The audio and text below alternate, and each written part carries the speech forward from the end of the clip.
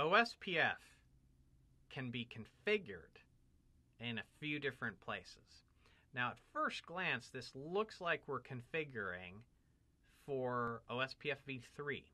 However, this is an advanced OSPF config you should be aware of. Now, this is really not compatible with earlier configurations, so you would do this in a new install. But this advanced OSPF config that we're seeing says, hey, you know what? I can be for v4 and v6. And it works really similar to the way that BGP, specifically multi-protocol BGP, works. So you can do the exact same thing. You can have address families. Now, address family says, I want to speak about routes inside of this protocol space.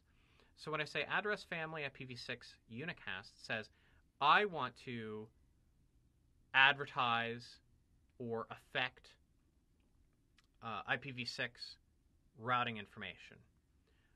And in this case, we're just doing autocost reference bandwidth. But I could also say, oh, this same process is going to be enabled for IPv4 OSPF routing. It's wild and wacky, but be aware that really all the same operation happens, all the same operation exists, but the configuration is fundamentally different. And you can see here that we could also simultaneously enable this interface for v4 and v6. It's a really elegant config that you should be aware of for certification, but more importantly for the real world. Certification is going to hammer you on this. That's not the idea. But it is, it's fair game. It's relevant from the exam outline. And in the real world, this is very elegant. And it would be a good way to go if you were preparing for dual routing protocols for v4 and v6. It's a good config.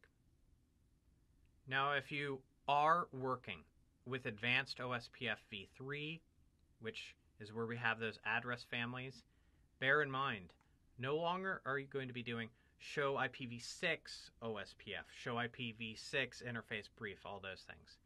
If you're using advanced OSPFv3, then you're going to do show OSPFv3. That's how to troubleshoot that, okay? So maybe a little counterintuitive, maybe you don't want to make this leap just yet, but it is good to know where those show commands live.